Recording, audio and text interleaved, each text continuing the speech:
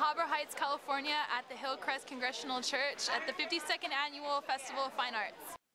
Through the final weekend of February, artists come annually and showcase their work. The diverse art displays hold many things from paintings and murals to ceramics and jewelry. I sat down and talked to Leslie Stone, silhouette artist. So when did you first start doing silhouettes? In 1996. And what initiated you to get into the silhouette art? Well, I was in Japan painting watercolor portraits at Tokyo Disneyland for a special event, and when that ended I wanted to stay on in the country, so I taught myself how to cut silhouettes. That's cool. How long does it take to do the average silhouette for? About 2 minutes. 2 minutes? Yep, you just sit there, I look at you, and I cut. I also chatted with Wendy Carrera, an artist who creates ceramic pieces but with a twist. So what inspired you to begin doing this type of art?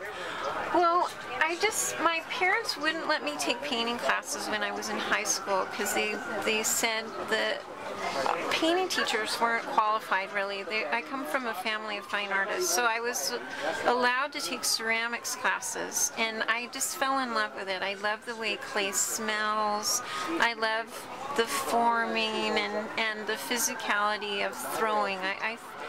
The pieces that are behind us, I've thrown most of them on the potter's wheel, and I've been making things out of clay my whole adult life,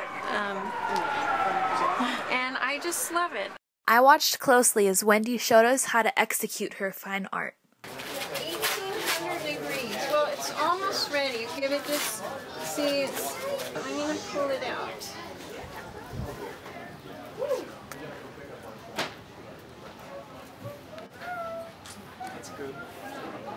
Okay, so this is very hot. Don't try this at home.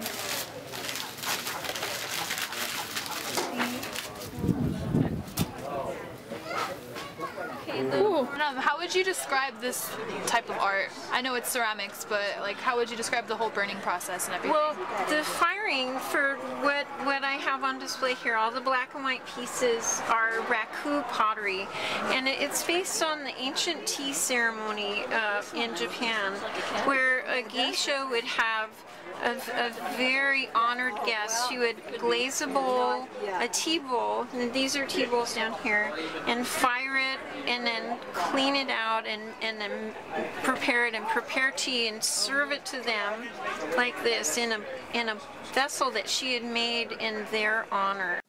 As you can see, this festival's variety of art will never cease to disappoint the crowds. This is Krystyn Bristol of Channel 12 R News signing off.